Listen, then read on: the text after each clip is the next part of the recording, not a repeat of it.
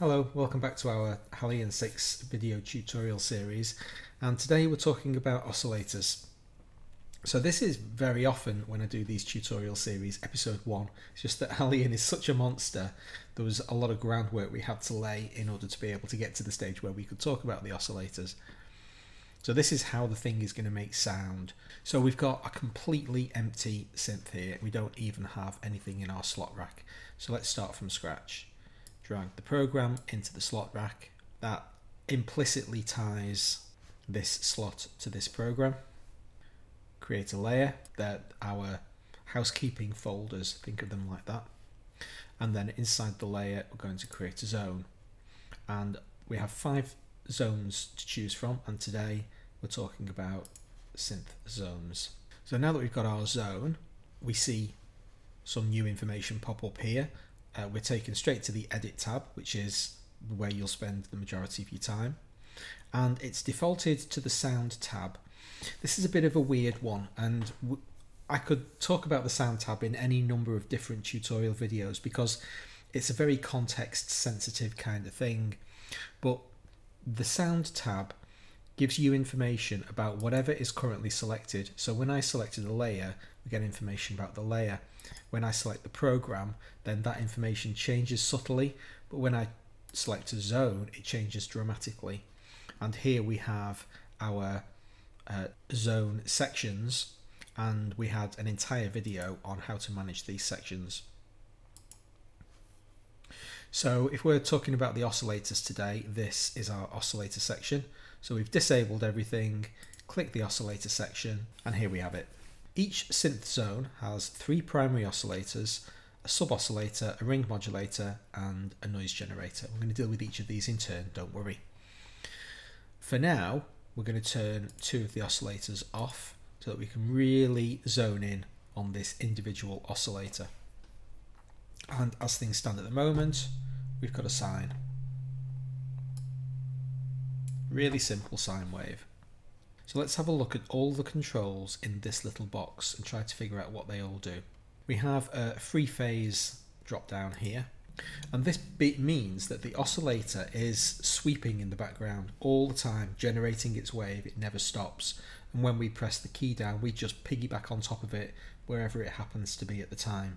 In random phase, every time you generate a new tone, every time you give the oscillator a new signal, it will explicitly choose a new point on the phase map with which to start drawing its shape. So if you imagine like a sine wave, the classical sine wave, if you're in random mode, every single time you press a key, it's just going to choose a new part on that sine wave and start playing it from there. And finally, fixed phase. Basically, you specify any value between 0 and 360. Can't go past 360, won't let you. And that's the fixed point on the phase cycle where every single tone that's generated will appear. So if we set it to 0, then they're all fixed with 0 degrees phase. So I can demonstrate phase quite easily by having 2 sine waves, have them both at 0 degrees fixed phase, and we hear a sine wave. Make oscillator 2 180 degrees.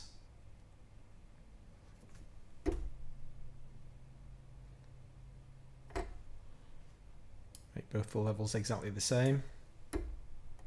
The sound completely disappears. They're cancelling each other out perfectly. When one of them was set slightly different to the other, we do hear a tiny amount of sine wave.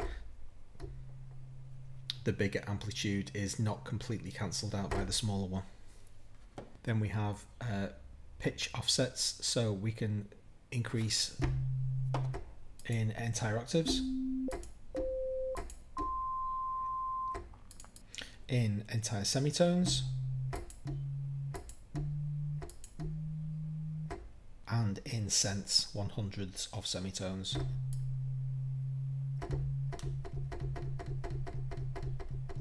Pretty straightforward. Obviously this is our master oscillator level. All nice and simple so far. And then we click this button and things start going a little bit more involved. At the top we have our traditional types of waves that we would expect in most synthesizers. So now we have a triangle, saw, and square. So when we choose square, see it says square PWM? Okay. So that is a pulse wave with the minimum possible pulse width.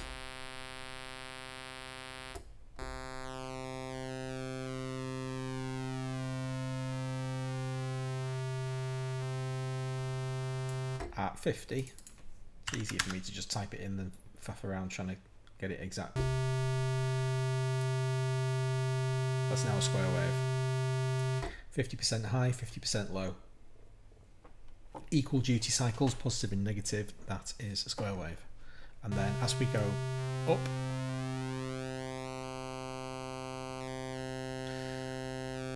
so remember from previous or other tutorial series we've done, a pulse wave is basically like a mirror image of itself. So if you have a pulse wave at 80%, that sounds exactly the same as that. Doesn't matter whether the duty cycle is 80% or 20%, they're simply inverted versions of the same thing. And back to our square wave. Sine sync. In sync mode, and we've got sync modes for each of the 4 wave types.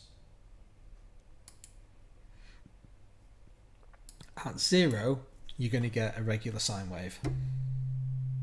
And there it is.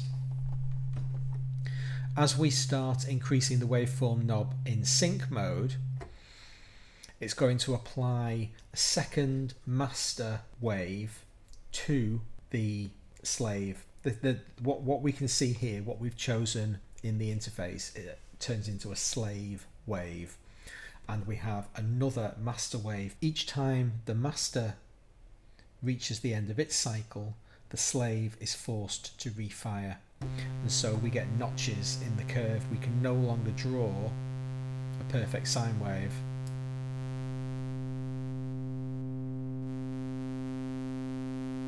Now at every 20%, we get back to a perfect sine wave.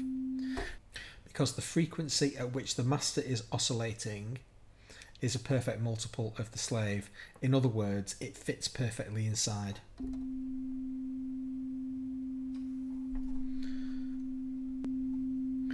Once we go past 20%, we're back into the sync territory.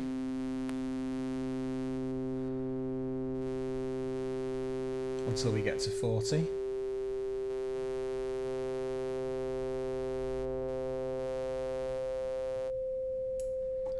Where we hit another perfect harmonic. And same for 60 and 80. All those bits in between, you can hear all those cracklings.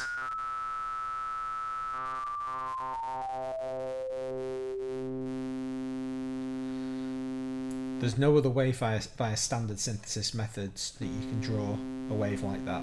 Only with synchronization can you actually achieve this effect, because the wave is basically being hard chopped at an arbitrary point in time, and then the redrawing commences again.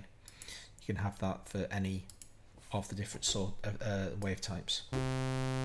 Classic saw.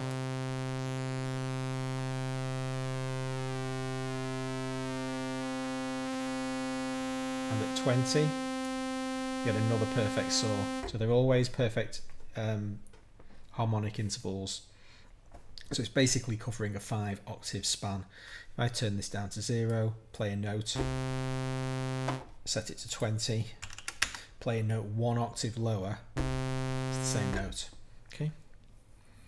CM stands for cross modulation. This is basically frequency modulation. Cross modulation is like an umbrella term, and one of the elements of cross modulation is frequency modulation. So what's happening here is that we're back into the territory of carrier wave and modulating wave. So our carrier wave is a sine. That's the sound that we're going to hear. The modulating wave is controlled by the waveform. So here we have our sine wave, and it already doesn't look quite right. What's going to happen when we increase this waveform knob is that we get this wobble effect.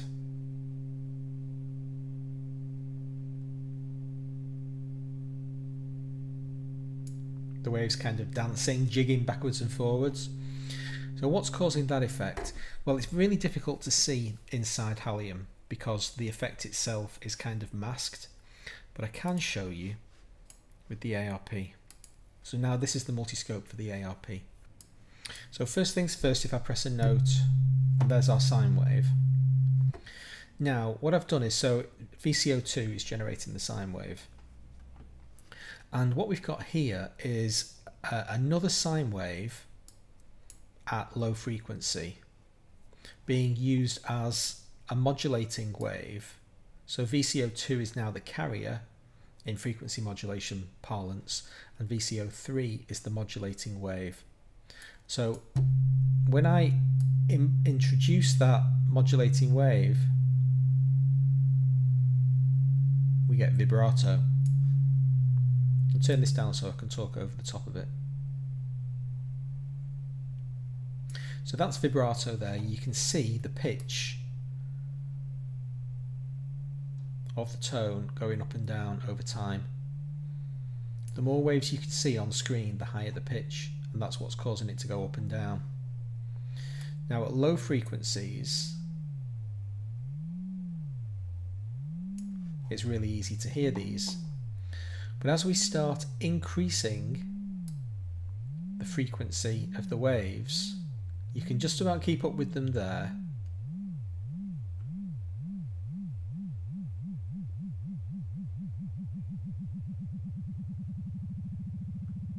Now it's starting to become kind of more difficult to keep track. Let's step up to the next speed of VCO3, start again.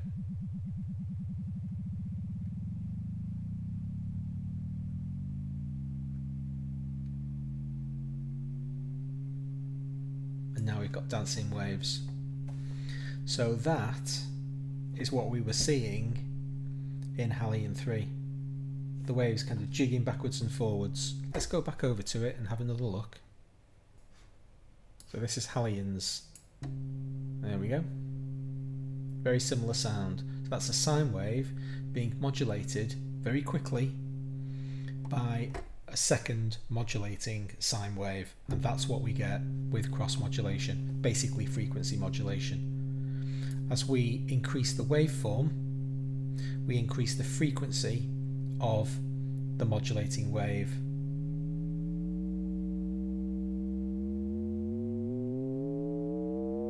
We get the classic FM kind of sound.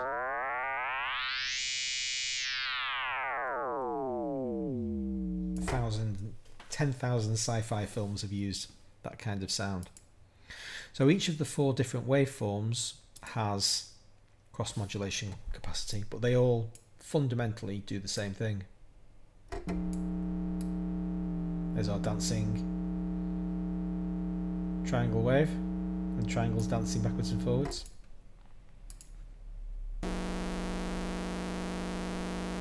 Dancing saws. Brilliant. XOR is the final wave type in the primary oscillators. This stands for exclusive OR. Now what this means is that the modulator this time takes the form of 2 square waves, and they're oscillating at different pitches, different speeds, and they're combined, and if one but not both of the square waves is on, then a signal of true yes basically is output from this square wave pair. If both of them are on, nothing is output, and if neither of them are on, nothing is output. So that's why it's called exclusive OR, because one of them has to be on and the other has to not be on in order for it to be exclusive. Now what you get when you sum these 2 square waves together and use that as a modulating source on your sine wave is something that sounds a little bit like ring modulation. Every time the output of the combination of the square waves is true, the sine wave is reset. It's a resetting of the wave that we're hearing.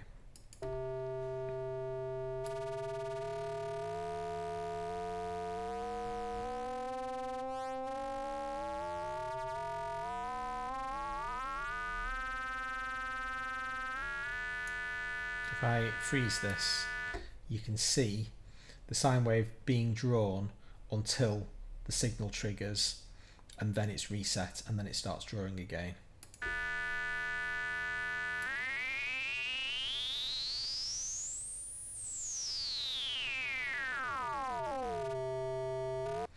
All of that is a single oscillator occupying a single voice. Now we have this multi-oscillator mode. MO stands for multi-oscillator, and incredibly, Halion isn't happy with supplying you with 3 oscillators, a sub, a ring and a noise generator per zone. You can have any number of zones. Inside each oscillator you can have any number of voices. So here we have a saw wave, but if I click this little edit button, then these 3 options down here change, and they're now multi-oscillator options, and we can specify the number of voices up to 8.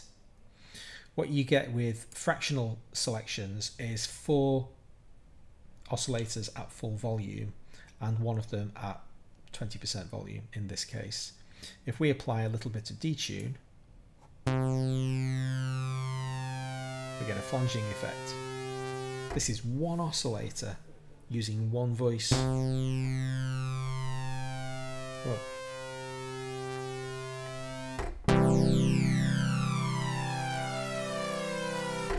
Kind of ridiculous. Increase the pan, increase the detune, crank that all the way up.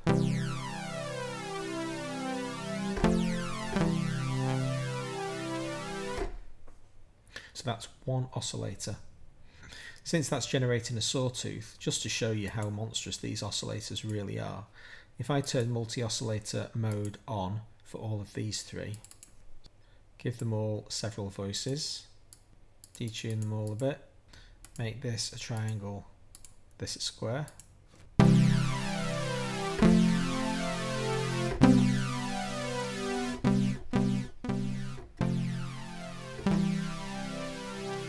Now that harshness is partially coming from the fact that we set the phase to 0.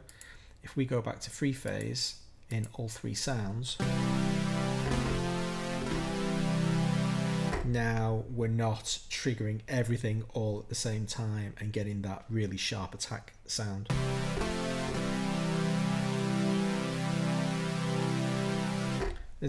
That's pretty impressive for a single oscillator bank to be able to generate that. So that's the equivalent of what, 12 voices being generated there by this single bank. The sub oscillator is exactly what it says, a low tone generator. We have a limited number but still perfectly usable at low frequencies. You don't want to be getting too carried away with your harmonics. So we have a number of waves that we can generate, and the frequency of the sub oscillator is determined by the master pitch of the layer that the zone sits in. So here we are having selected the layer, and in the main section we have our octave tuning.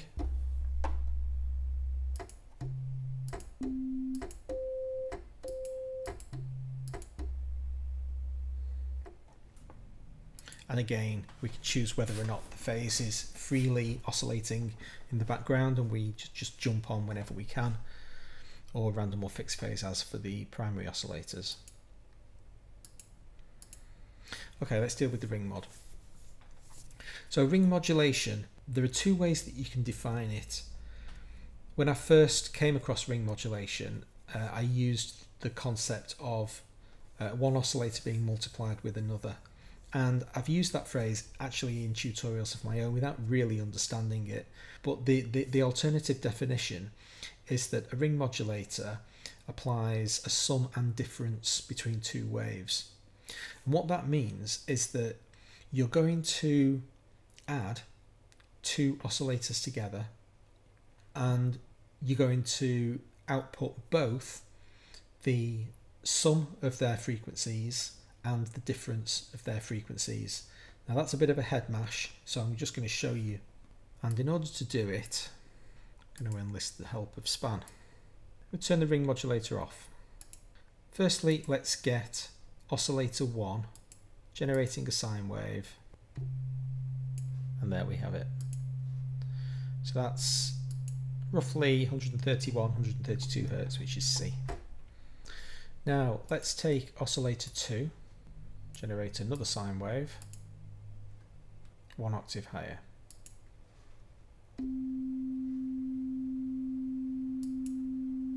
(266, 260-ish Hertz, 262, something like that.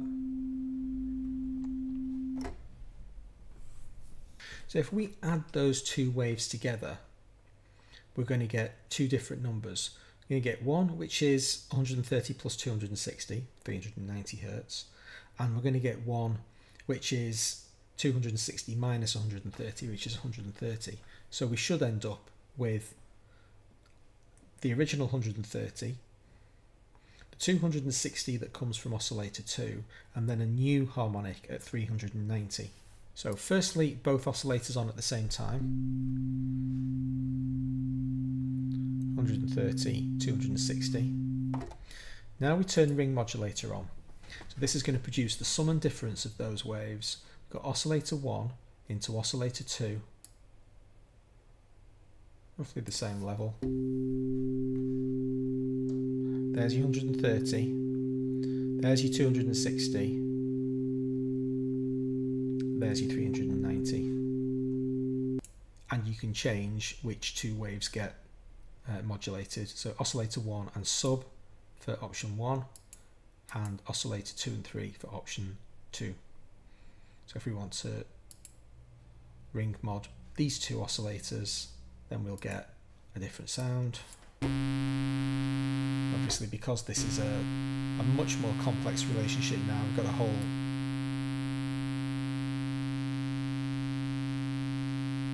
raft of frequencies. So ring modulation is really interesting, a unique method of synthesis that can produce very complex harmonics very easily just by this sum and difference concept between two waves. And the more harmonically rich the waveforms that you have, then the more effect you're going to get out of it.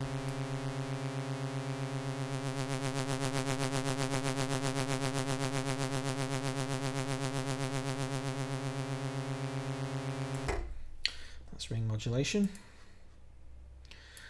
And finally, the easiest of all, noise.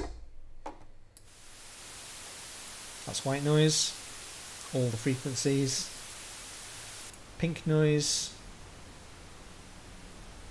you could basically apply a low pass filter to white noise to get pink noise. Basically throw some of the high frequencies away, introduce all of this low rumble. And then we've got band pass filters where you can see the band pass filter being applied. And there it is, throwing some of the frequencies on either side away.